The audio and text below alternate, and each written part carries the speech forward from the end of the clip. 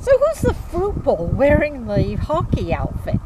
Well, my name is Virginia Walker, and I'm a professor of biology and environmental studies at Queen's University. I teach first-year university to biology to more than 1,000 students a year.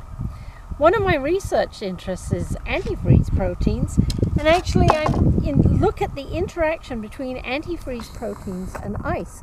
And as you can see, I have kind of a personal interaction with ice at least once a week when I play with my teammates, and I'm thankful for them that they don't mind a little bit of a duffer on the blue line. So apart from my friends and my family, I have three passions.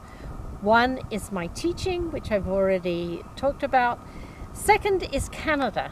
I came here to this country as an immigrant, and I'm a proud naturalized citizen.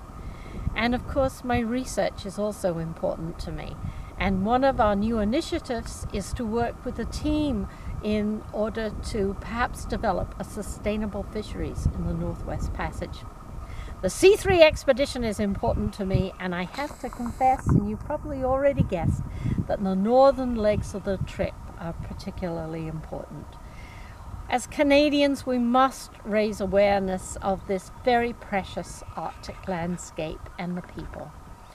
Climate change is having an impact, and also we have to establish sovereignty over the Northwest Passage to safeguard those resources for the Nunavummiut and other northerners.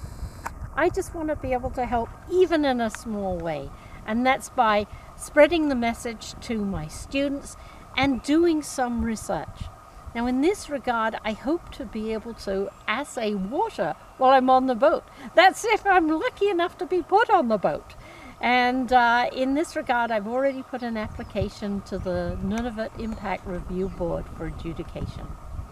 We in the South have to support our northern cousins to ensure that the fish, the caribou and the berries are there for their children and their children's children for 150 years or more. Thank you.